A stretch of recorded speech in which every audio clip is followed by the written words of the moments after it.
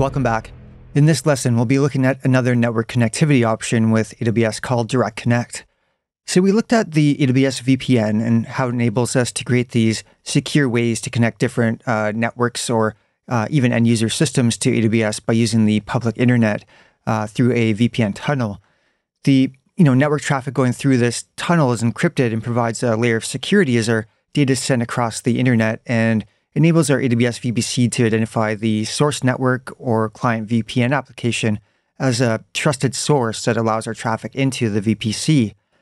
But the internet is shared by millions and millions of people, and it may not always be the most consistent experience when sending large amounts of traffic or data through the public internet. We may also have some type of policy or regulatory requirements for our business where we just simply can't send certain types of sensitive data over the public internet. So how do we connect our large corporate office sites or the traditional data centers to our AWS VPC without using the public internet? Well, we can use AWS Direct Connect as a connectivity solution here. AWS Direct Connect allows us to establish a dedicated private network connection between our large office locations or those on-premise traditional data center facilities to our AWS VPC.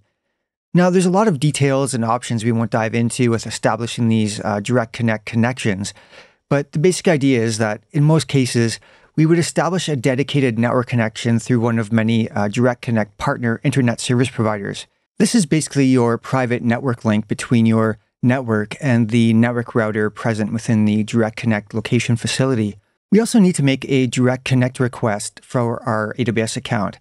And this can take a few days for the approval process from the AWS side. And once that's complete, we get a special authorization letter to provide to our network partner creating this network link for us. Now, within this Direct Connect location, AWS also has networking equipment that will connect into the AWS backbone network. So our Direct Connect partner we're working with to establish this link would then use this authorization letter and their special security clearances to access the secured AWS networking equipment and establish this cross-connect between their routing equipment and AWS. This effectively gives you that private network connection into the AWS backbone network. Now, depending on the Direct Connect location and the partners you're working with, you can get Direct Connect connection speeds from 50 megabits per second all the way up to 100 gigabits per second. So along with the benefits of having your own private network link between your office or data center location to AWS to help improve the speed and latency compared to going over the public internet, there's also the potential to save a lot of money here if you have a lot of data transfer between your office or data center locations to your VPC in AWS. Now, as an example, say we're in a AWS region and have a volume tier where we'd pay 9 cents per gigabyte of traffic that we'd send out through the internet. With the site-to-site VPN option, this is the price we'd pay for the data leaving AWS back to our office or data center sites as that goes out over the internet. However, with Direct Connect, we'd pay something like 2 cents per gigabyte for our data being sent back out from AWS to our office or data center. So if you're sending tens of terabytes or more of traffic from AWS to your office locations, the data center transfer cost savings can be quite significant. And also don't forget that along with the savings, you also have the benefit of that dedicated network connection and potential for a lot of higher bandwidth compared to using the internet. Now, we won't get into the details here, but there's a lot more to consider with these Direct Connect options. The pricing mentioned above can vary significantly depending on the region you're in and the amount of traffic volume you have. And you'd also need to factor in the cost of establishing these dedicated network links through your network provider, along with the AWS cost of running this connection. AWS charges what they call port hours. These port hours are the cost AWS has of maintaining this private connection, regardless if you send any data over the Direct Connect link or not. So depending on your connection bandwidth capacity you've requested, this can cost from anywhere from 3 cents an hour up to over $22 an hour.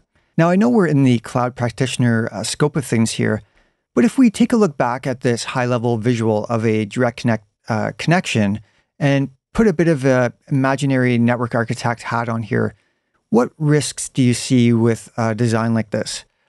Well, we have our private dedicated network connection from our facility to AWS, which bypasses the internet. So everything looks great here. The issue is that stuff breaks all the time. And with Direct Connect, this is a single network connection. If our network equipment in the office or the data center fails, or maybe we need to do some maintenance on it and do a software update and reboot the router, or maybe a new bridge is being built somewhere in the area and a big backhoe claws apart the network fiber cables that our internet service provider partner set up for that dedicated connection, or the partner's router fails, or even the AWS has some maintenance activity going on the Direct Connect equipment that we tie into. Now, regardless of the situation there's multiple points of failure possible along this single network connection.